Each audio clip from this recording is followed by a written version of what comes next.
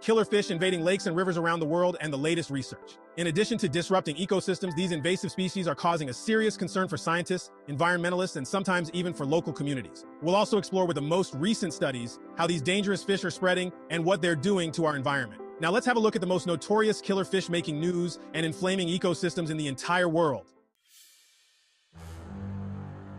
Snakehead fish, the land-walking predator. For example, snakehead fish, which have been recently studied because it has spread so fast. Snakeheads native to Asia and Africa are now doing real damage in the United States, Canada, and parts of Europe. The reason the snakehead populations are growing so quickly in North America is a 2023 study from the University of Maryland revealed that snakeheads are so unique in their ability to survive in so many conditions. In short, snakeheads can breathe air and walk, and can therefore quickly invade new lakes and rivers. They're very difficult to control as a result. Its aggressive predation habits got them dubbed a biological bulldozer for wiping out local fish species, one of them said. But the threat expands as scientists experiment with a variety of strategies for containing the substances, including DNA tracking to indicate their presence in waterways before they became a bigger problem. Northern pike, the freshwater predator expanding its reach. Another is the northern pike, a predatory fish which has expanded its habitat range recently. Like biologists who report on them, the pike have gone from an unwelcome novelty to an ecological scourge, meting out major disruptions to local ecosystems in lakes where they weren't found before, according to a 2022 report from Fisheries and Oceans Canada. They also have a particularly aggressive appetite and can get as large as 4 feet long, making them one of the fish with the most teeth, or teeth alike, in freshwater environments. Pike have one of the greatest dangers to other marine creatures because they easily adjust to the existing water conditions. Though they can live in both clear and murky water, the ability to spread to new parts of the world in which native species are unprepared for such aggressive predator continues to allow them to survive. The species aren't being eliminated, but they are apparently being displaced, leaving the Canadian Wildlife Federation currently working to determine the long-term effects of pike invasions on native fish species. And they have found that marked biodiversity decreases occur when pike takes over.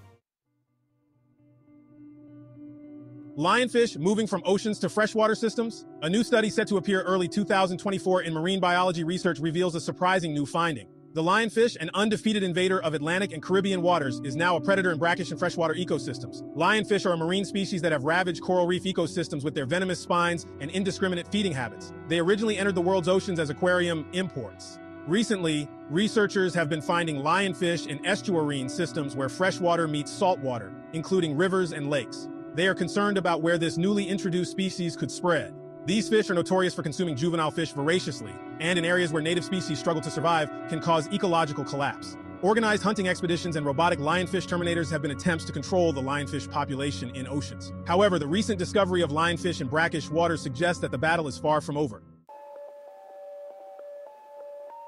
Asian carp, a threat to North America's Great Lakes. Ever since the Asian carp invasion, it has been an ongoing concern. New studies, including some published this year by the U.S. Geological Survey, have revealed just how far these fish have spread. Initially used to control algae and plankton in fish farms, Asian carp are now ubiquitous in the Mississippi River Basin and are on the verge of entering the Great Lakes. Their daily consumption of up to 40% of their body weight in plankton leaves them outcompeting native species such as perch and trout, according to the USGS report. They also reproduce rapidly, quickly outpacing new environments. If Asian carp make their way into the Great Lakes, the report warns that they could inflict billions of dollars worth of damage to fisheries and local economies. Efforts to prevent this invasion have included the construction of electric barriers in key waterways. However, the study cautions that these barriers may not be sufficient. A multi-layered effort, including mechanical removal and public awareness, is needed. Piranhas, new sightings in unexpected places. Fearsome piranhas have recently been sighted in lakes and rivers outside their native habitats in South America. A 2023 study by the Brazilian National Institute of Amazonian Research found illegal piranha releases in lakes in Southeast Africa and Asia, where they are becoming an invasive species. Piranhas are less popular but have been introduced to other regions by people who purchase them as exotic pets. When these owners can no longer care for the fish, they often release them into the wild, causing serious ecological damage. In non-native environments, piranhas reproduce rapidly, deplete local fish populations, and create ecological imbalances. Despite recent scientific findings, piranhas thrive in slightly cooler waters than previously known. This research has raised concerns that they could spread to even more regions if not checked. The latest research is ringing the alarm bells on the fast spread of killer fish invading lakes and rivers all over the world. The northern pike is changing ecosystems, and the snakehead can now walk on land. These predators have become a global crisis, scientists say, not just a regional problem. Do you have any of these killer fish in your area?